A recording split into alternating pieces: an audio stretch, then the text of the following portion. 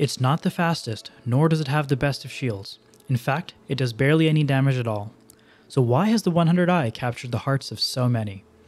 The Origin 100i is not an RV with large thrusters taped onto the side. No, the 100 series is the everyday runabout for those with a more refined taste in ships. Hello folks, Space Tech here, and welcome to a buyer's guide and ship review of the 100i as a standalone ship as well as the starter pack. To contextualize the ship, I'll also be comparing it to the rest of the 100 series, the combat-driven 125A and the cargo-focused 135C. As always, I'll be diving deep into the numbers and statistics of each ship, so feel free to jump around to sections that interest you the most. Starting off with a tour of the ships. All three of the 100 series share the same basic silhouette and layout. Sleek lines and sweeping curves help you quickly identify these ships as ones made by Origin, the luxury ship manufacturer. A useful and unique selling point of these ships are these fuel scoops located under each wing. In fact, in all my time flying around in my starter 100i, I have never once had to refuel my hydrogen tanks, even after I'd stopped crashing into the ground every few minutes. Moving along the front of the ship, we have a panel that will give us access to the radar, and another panel that will give us access to the quantum drive of the ship. Finally, around the back, we have the signature Origin thrusters. Walking up the smoothly extending steps of the 100i, we see how Origin manages to convey luxury, even within such a small ship. There's a decent amount of room inside the ship to stretch your legs or sit on the bed during a long quantum travel. In here, we also have access to the rest of the components, neatly hidden behind these sliding panels. Behind the bottom door, we also have access to 2 SCU worth of cargo room, useful if you don't want your boxes banging around the cabin during flight, or to carry a couple extra passengers. Finally, we get to the jewel of the 100i, its cockpit. Here, the glass extends very far back into the cabin, granting that increased sense of space, or even just a great view as you get out of bed. While you don't get the edge of your seat dogfighting feeling that you get in a ship like the Mustang, the 100i's pilot gets a large field of view while still feeling as though they're being shielded from the extreme outdoors. Speaking of dogfighting, let's talk about weapons. As a point of reference, all the values I mention here will be assuming that hardpoints are equipped with laser repeaters. The 100 series of ships come with 2 gimbal size 2 weapons, which would give you a sustained DPS of 420. If you're more confident in your aim, you can up these to fixed size 3s, which would give you a DPS of 458, or a 9% increase. Personally, I don't recommend this upgrade, because by the time you get accurate enough, you should have enough UEC saved up to purchase a more dedicated fighter in-game anyway.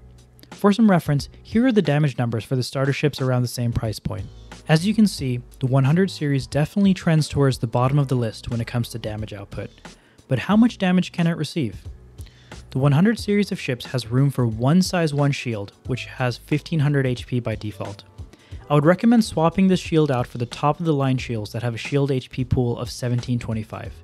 Starter ships usually contain 1 or 2 size 1 shields, which puts the 100 series in line with the less durable starters.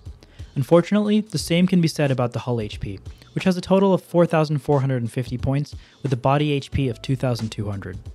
While these ships should be enough to handle low-level combat, the weak damage and durability mean that I would steer clear of trying to take on any significant opposition.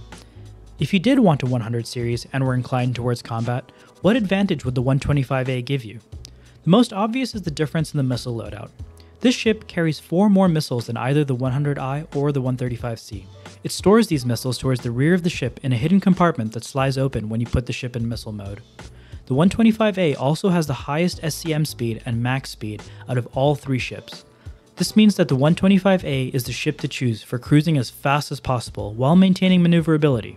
While the 125A comes with better maneuverability than the 100i, it is actually the cargo-focused 135C that brings the highest turn rates out of the 3.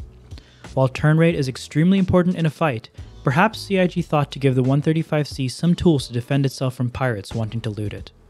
What makes the 135C the greatest target is that it has an extra 4 SCU of cargo that is accessible through a ramp that lowers down at the back of the ship.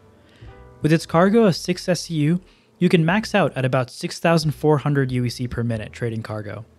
While this might not seem like a lot to an experienced player bringing in millions, this is good, safe money for a beginner just getting started who wants to avoid combat.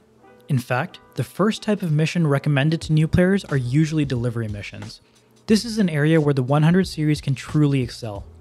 The fuel scoop system means that you can stay out in the verse as long as you'd like, without needing to check where the closest refueling station is. That peace of mind is something that just can't be measured on a stat sheet. In fact, if you were looking purely at the stats, then the 100 series of ships just doesn't stack up against the modern starter ships like the Avenger, Pisces, and the Cutter. No, what sets the 100 series apart are the intangibles. The great view from the cockpit and maneuverability of these ships mean that every hilltop and every outpost is going to be a joy to fly towards. The small footprint of the 100i also means that you can park it almost anywhere. Finally, the feeling of landing and opening up that wonderful sliding door just to take those first few steps down truly make you feel like you've been traveling in a ship a class above the rest. In my opinion, there's more to a starter ship than its raw numbers. This ship is going to be your introduction to the game and its universe. My very first ship was the 100i, and I don't think I'll ever forget the time I saw it standing in a forest, or seeing Stanton as I logged back into its bed. For those of you who want a snub ship, well, you never really cared about the 0 to 60 of a Bentley anyway. Please like and or subscribe if you enjoyed this video, and tell me, would you ever pick up one of these ships? If so, which one?